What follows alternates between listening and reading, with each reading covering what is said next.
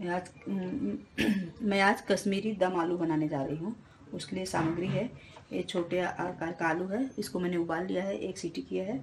और धनिया पत्ती, टमाटर, 10-12 काजू, 10-12 लहसुन, 1 इंच अदरक का टुकड़ा, जीरा 1 चम्मच, दाल सूखे मसाला दालचीनी, और ये इलायची, छोटी इलायची, जावित्री और काली मिर्च, 2 लौंग है।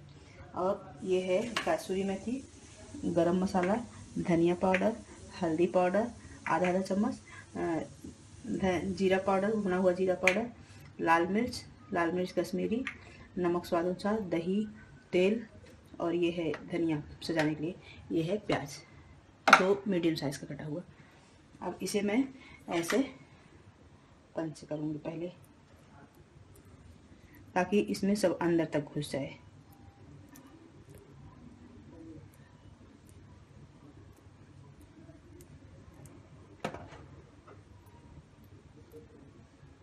अब इसमें मैंने सबको टोच दिया। अब इसमें डालूंगी थोड़ा सा हल्दी, थोड़ा सा मिर्च,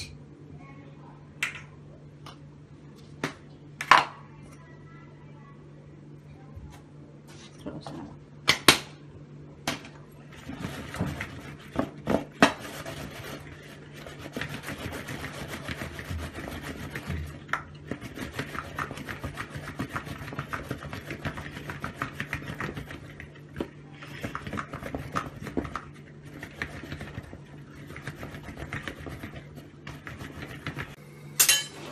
मैं गैस जला ली हूँ। पहले कसूरी मेथी भून लेती हूँ थोड़ा सा।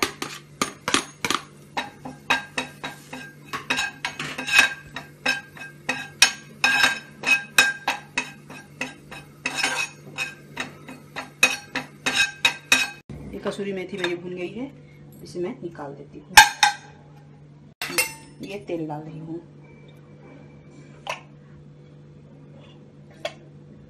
3 टेबल स्पून।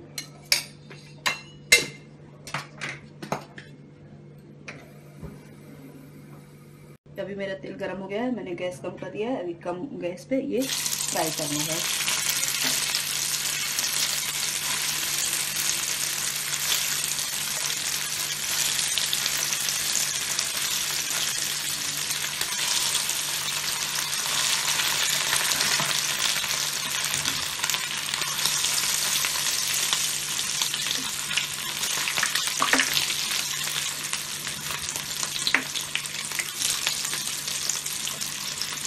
ये देखो मेरे सारे आलू जो है गोल्डन ब्राउन हो गए हैं।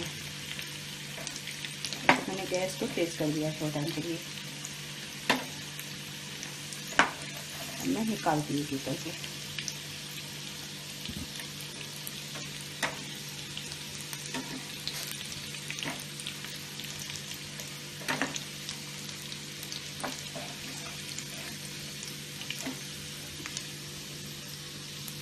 ये मेरे सारे आलू जो है तल के हो गए, गोल्डन ब्राउन हो गया है। अब ये तेल मैं थोड़ा निकालती हूँ, ज़्यादा है। ये तेल मैं ग्रेवी में यूज़ कर लूँगी।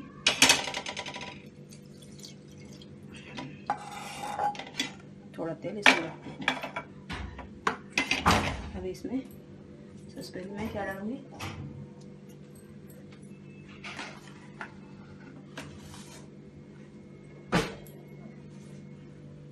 खड़े मसाले सब डाल देती हूँ।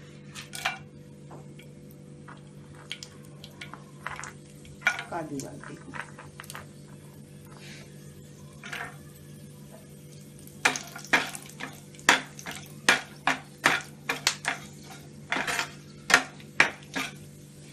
लहसुन और अदरक, जीरा,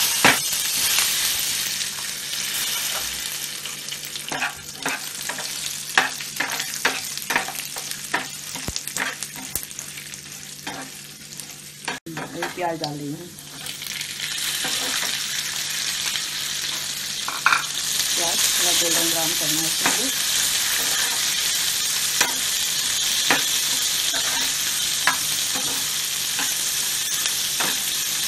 ये भून रहा है। ये देखो मैंने कश्मीरी लाल मिर्च अक्खा भिगा के रखा है, इसका बीज निकाल दी हूँ मैं। ये इसे मैं कलर के लिए यूज़ कर रही हूँ, इससे कलर भाजी में बहुत अच्छा आता है। तो ये मैं बीज से दही में मिलाऊंगी, आपको दिखाती हूँ आगे। मेरा प्याज जो है थोड़ा गोल्डन ब्राउन हो गया है, इसमें मैं टमाटर डालती हूँ।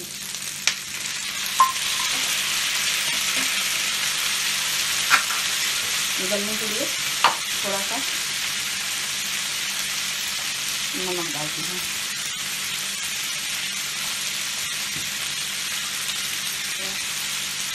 हल्दी डालती हूँ, लाल मिर्च,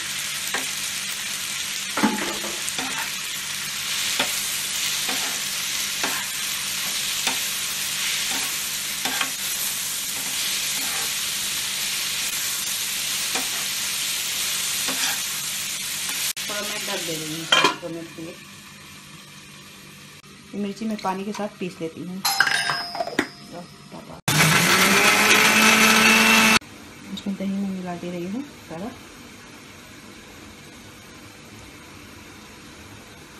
ऐसे में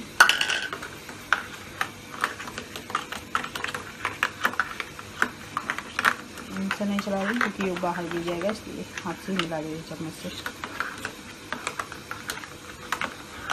टमाटर मेरा हो गया है, ये सब मेरा मसाला तैयार हो गया, गल गया है टमाटर। तो इसे मैं थोड़ा टाइम ठंडा करूँगी, इसके बाद पीसने के लिए रखती हूँ। दूसरी कढ़ाई में मैं तेल डाली।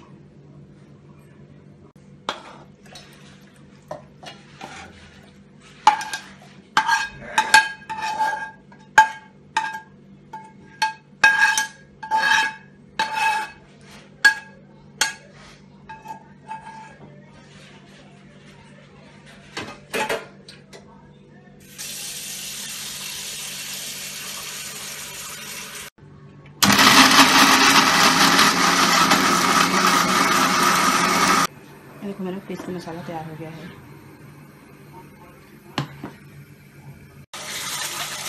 इसमें मैं पीसने के लिए पानी नहीं डाली हूँ, ठीक है, पीसते पानी ऐसे ही पीसना है।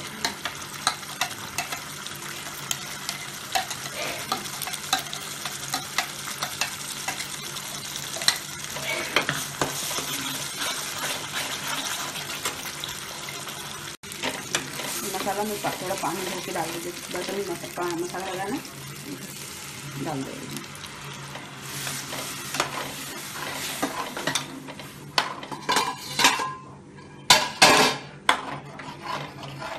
इसे भूनना है।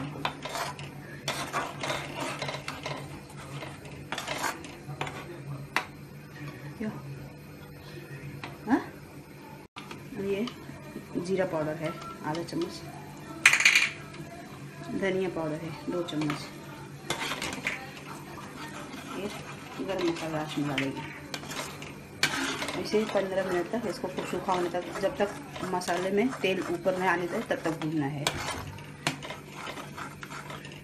देखो साइड से तेल दिख रहा है, थोड़ा थोड़ा मसाला में मेरा तेल छोड़ रहा है।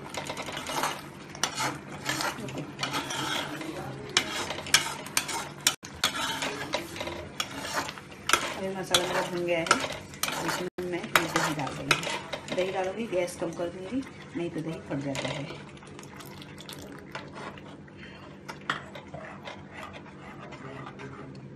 चलाती रहूँगी दही को थोड़ा टाइम।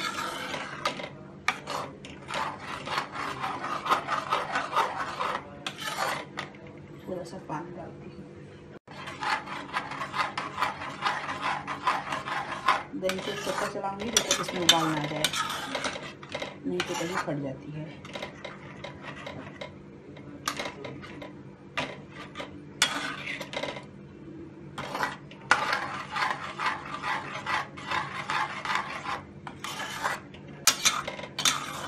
छोटा मैं गैस तेज कर रही हूँ और इसमें मैं गरम मसाला डाल रही हूँ।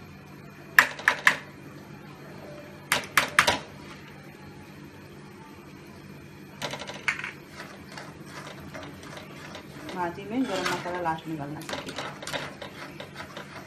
आपने वो कितनी ग्रेवी कैसी मतलब गाढ़ा और पतला चाहिए वैसे उस हिसाब से पानी डाल देंगे।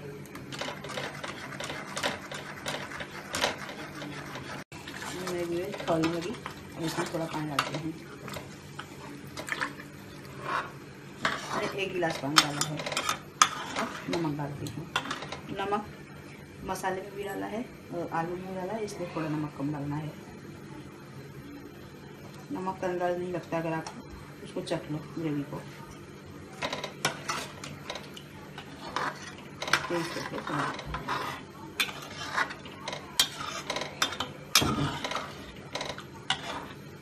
और इसमें मैंने कसूरी मेथी भून के रखा है, वो थोड़ा खुशबू के लिए डालती हूँ।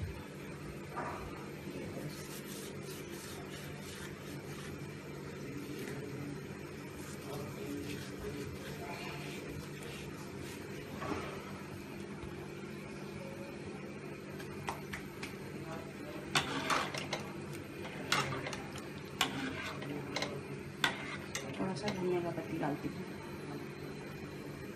थोड़ा रखती हूँ गार्निश के लिए। हो गया धनिया का पत्ती। फिर आलू डाल रही हूँ।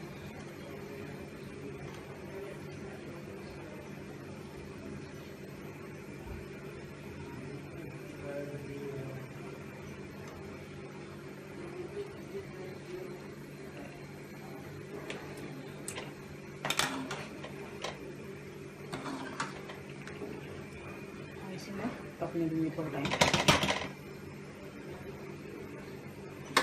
मेरा बन के देखो खाने के लिए तैयार हो गया है। अब मैं सर्व कर रही हूँ, ये देखो।